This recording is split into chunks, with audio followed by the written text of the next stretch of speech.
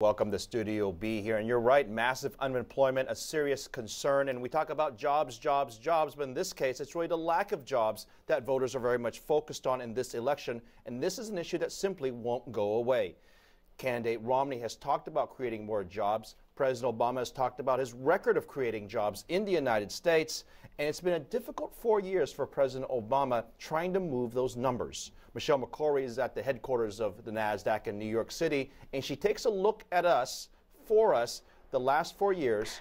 Phil, in September 2012, U.S. unemployment fell to 7.8%. Now, the last time it stood at that level was 1992, and another Democratic candidate, Bill Clinton, won the presidency that year, focusing on the economy. For the 20-year period prior to Barack Obama taking office, U.S. unemployment averaged 5.5% a year. Fast forward to January 2009. Obama takes the oath of office. The unemployment rate then was 7.8%, and it was the start of the Great Recession. Unemployment climbed over 9% and stayed there for the next 3 years.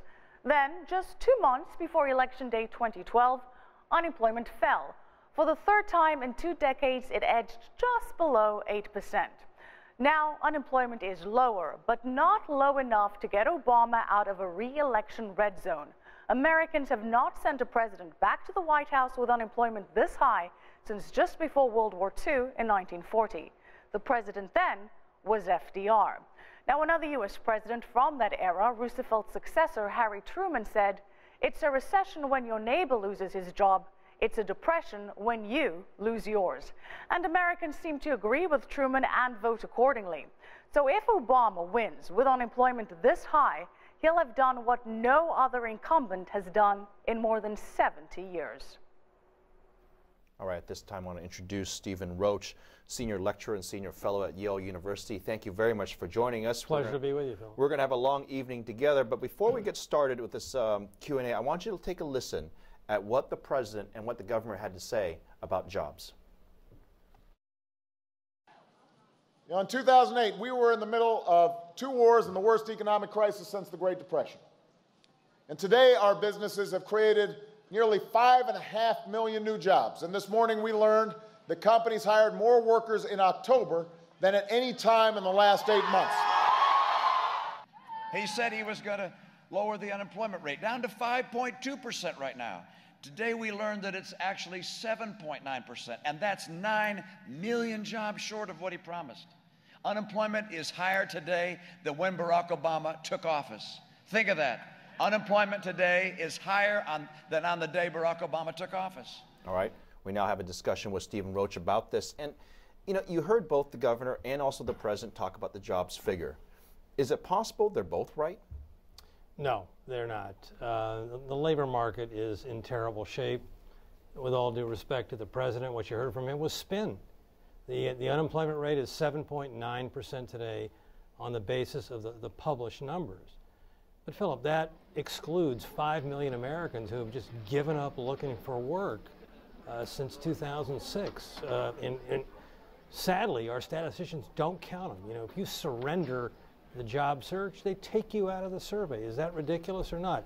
Throw those guys back in. Just that one calculation alone takes the unemployment rate to 11%. All right, that's a terrible number. Before you go there, I know, Matt, we've got a chart of the jobs data over the past couple of years that we can put up, and Stephen can take a look at it. But it's a chart that shows the unemployment rate dropping since President Obama took office to where we are today. Isn't it true that the job market is better than when President Obama took office? Again, if I put all the people in the workforce who used to be in just a few years ago, the unemployment rate's come down, but it's come down from 12 to 11%.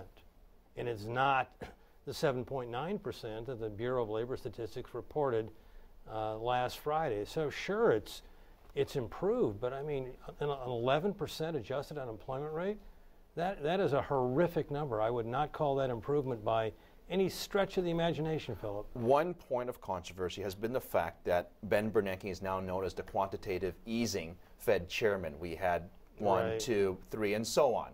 Very creative man. There are a lot of jokes about this, but there's a lot of serious discussion about this because Candidate Romney, if he does in fact get elected, has said that he would find a new Fed chairman, which means possibly the end of quantitative easing.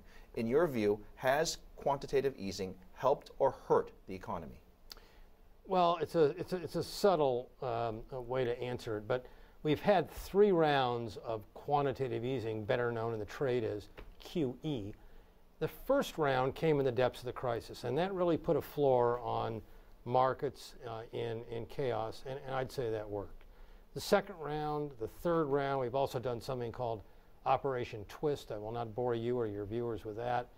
I don't think they've worked. If they have worked, the returns have been minimal, and they really don't address the fundamental problems that are ailing American families, which are balance sheet problems, no saving, and too much debt. So what worked once has really pretty much failed the second, third, and the subsequent times that lie ahead. All right, good stuff. We're going to have much more on this. For now, we send it back to Mike.